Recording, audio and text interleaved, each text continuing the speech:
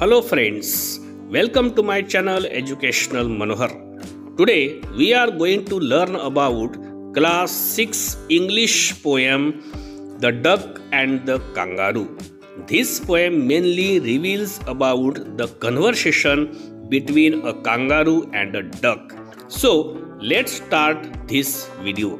तर नमस्कार मित्रमैत्रिणींनो, आज मी आपल्यासाठी घेऊन आलोय वर्ग 6वीच्या इंग्रजीच्या पुस्तकात असलेली 3.5 poem the duck and the kangaroo. या पोएममध्ये एक बदक म्हणजेच डक आणि एक कांगारू यांच्यामध्ये असलेलं कन्व्हर्सेशन सांगण्यात आलेलं आहे. तर आपण यामध्ये असलेल्या ओळींचा मराठी अर्थ बघून या कवितेची समरी आज आपण बघणार आहोत. तर चला मग सुरू करूया. सुरुवात करण्यापूर्वी हे चॅनल एज्युकेशनल मनोहर यावर आपण नवीन असाल तर हे चॅनल आपण सबस्क्राईब करून घ्या आणि हा व्हिडिओ बघितल्यानंतर वर्ग 6वीच्या विद्यार्थ्यांना आपण शेअर करायलाही विसरू नका. पहिली लाईन बघूया. Sed the duck to the kangaroo. एक डक कांगारूला म्हणाली, good gracious how you hop. किती सुरेखपणे तू उड्या मारतोस. Over the fields and the water to. शेतांमधून आणि पाण्यांवर सुद्धा तू खूप सुरेखपणे उड्या मारत असतोस. As if you never would stop. जणू काही तू उड्या मारताना कधीही थांबणार नाहीस असं मला वाटते. 4 ओळींचा अर्थ तुम्हाला सांगतोय. The duck sed to the kangaroo that you R very gracious that you can hop over the fields and the water two and I feel that as you R hopping you never be stop. ठीक आहे. त्यानंतरच्या 4 ओळींचा आपण अर्थ बघूया. माय life is a bore in this nasty pond. माझं हे जे जीवन आहे ह्या नास्टी पॉन्ड म्हणजेच या छोट्याशा डबक्यामध्ये काय झालेलं आहे. बोअर म्हणजेच कंटाळवाणं झालेलं आहे. And I long to go out in the world beyond. आणि मला नेहमीच काय होते. लॉंग टू म्हणजे इच्छा होत असते. कशाची. To go out in the world beyond. या डबक्याच्या पलीकडे असणाऱ्या जगात फिरण्याची मला नेहमीच इच्छा होत असते. I wish I could hop like you. माझी अशी इच्छा आहे की मलाही जर तुझ्यासारखं उड्या मारता आलं असतं तर.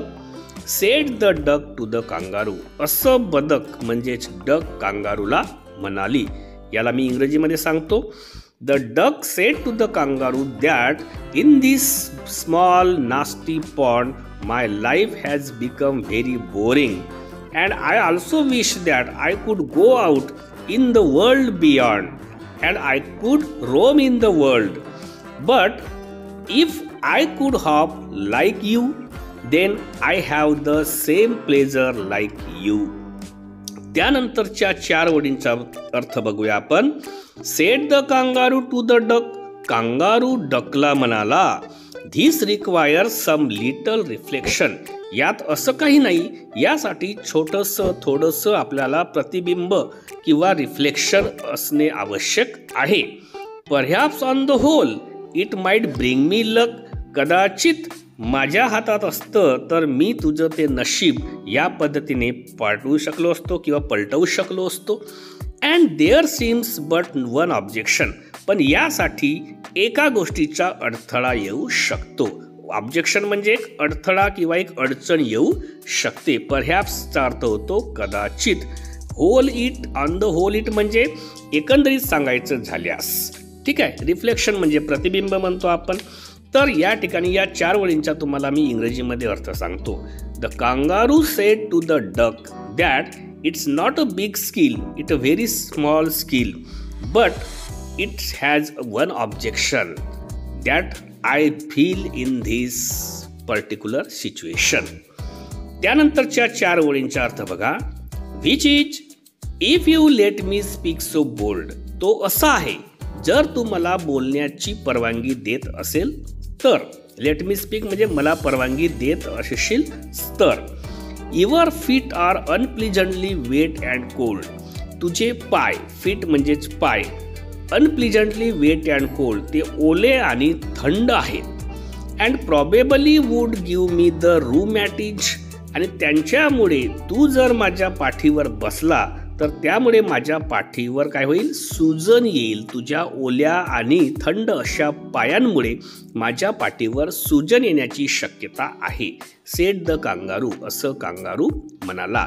म्हणजेच्या 4 ओळींचा अर्थ काय पकडला की तू जर मला बोलण्याची संधी दिली तर अशी एक समस्या आहे की तुझे पाय हे ओले आणि थंड आहेत आणि ते ओले आणि पाय धरून जर तू माझ्या पाठीवर बसला तर कदाचित माझ्या पाठीला सुजन येईल, अशी एक अडचण त्यामध्ये आहे.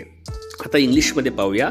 The kangaroo finally conclude that there is one obstacle between us is that your feet are very cold and wet and that's why they can let my back swelling and that's why I cannot let you on my back to hop like me. त्यानंतरच्या ओळींचा अर्थ बघा. said the duck as I sat on the rocks I have thought over that completely. Duck म्हणाली की मी दिवसभर जेव्हा या दगडांवर बसून होती तेव्हा मी यावर भरपूर विचार केला आणि मी त्यासाठी एक मार्ग शोधला. I have particularly discovers a particular major for this. कोणता? And I bought 4 pairs of वॉर्स्टेड socks. मी उबदार आणि गरम अशा सॉक्सच्या 4 जोड्या घेऊन आलेली आहे. which fit my web feet neatly, की ज्या सॉक्सच्या जोड्या माझ्या ह्या पंजांमध्ये किंवा माझ्या पायांमध्ये एकदम फिट बसतात, ज्यांच्यामुळे तुझ्या पाठीवर काय होणार नाही, कोणत्याही पद्धतीची स्वेलिंग होणार नाही. तर डक म्हणाली की मी दिवसभर विचार करत बसली आणि शेवटी मी एक पर्याय शोधला. त्यासाठी म्हणून मी सॉक्स म्हणजेच पायमोज्यांच्या 4 जोड्या घेऊन आली की ज्या गरम आणि उबदार आहेत, ज्या माझ्या पायात एकदम फिट बसतात आणि त्यांच्यामुळे तुझ्या पाठीवर कोणतीही स्वेलिंग येणार नाही. नाव in English. The duck sed that as I thought the hole day bye sitting on the rock I found a solution for that and so I brought 4 pairs of socks. Those will fit on my feet and this will mainly lead that your back will not swell. ठीक आहे. आता शेवटचा एक कडवा, याच्यामध्ये 2 कडवे आहेत बघा. आपण पहिल्या शेवटच्या कडव्याचा अर्थ बघूया. Sed the kangaroo I am ready. Kangaroo म्हणाला मी तयार आहे. ऑल इन द मूनलाईट पेल. रात्रीच्या चंद्राच्या निस्तेज अशा प्रकाशामध्ये आपण निघूया. But to balance me well dear duck seat steady. पण चांगल्या प्रकारे आपलं बॅलन्स बनावं यासाठी तू माझ्या पाठीवर एकदम शांतपणे बस आणि स्थिरपणे बस. And quiet at the end of my tail. आणि तू बसताना माझ्या शेपटाच्या अगदी टोकावर बस, म्हणजे जेणेकरून मला काय होईल, माझ्या बॉडीचा जो बॅलन्स आहे तो चांगल्या पद्धतीने करता येईल. नाव in English. The kangaroo finally sed that as now all is ready I am also ready. I will let you to sit on my back but sit on my tail very steady and quiet so that I can balance my body in a well manner. शेवटचा कडवा बघा याच्यामध्ये. So away they went with a hop and a bound. आणि अशा पद्धतीने त्या शेपटावर कांगारूच्या ती duck बसून ते दोघेही उड्या मारत आणि कुदत कुदत काय होत गेले, फिरायला गेले. And they hop the hole world 3 times round. आणि त्यांनी उड्या मारत मारत या संपूर्ण जगाची 3 चक्कर पूर्ण केले. And who so happy O who as the duck and the kangaroo. आणि असे करून कोण आनंदी झालं, कोण, तर ती डक आणि तो कांगारू दोघेही काय झाले, खूप आनंदी झाले, ते खूप हॅप्पी झाले. नाव in English. And in this way, by sitting on the tail of the kangaroo, the duck and the kangaroo, they hopped the whole world in 3 times and finally both of them got very very happy. तर अशा पद्धतीने आपण ही poem पाहिली, ज्या पोएमचं नाव होतं the duck and the kangaroo. 3.5 class 6 English subject यामधली he poem होती. या पोएमचा मी तुम्हाला मराठी मिनिंग सांगितलं, त्याचं इंग्रजी समरीज पण सांगितली। त्यामुळे नक्कीच हा व्हिडिओ आपल्याला आवडला असेल अशी मी अपेक्षा करतो। व्हिडिओ आवडला तर त्याला एक लाईक आणि जास्तीत जास्त शेअर करायला पण विसरू नका। आणि अशाच पद्धतीच्या व्हिडिओसाठी नेहमी यूट्यूबवर सर्च करत राहा आपण एज्युकेशनल मनोहर।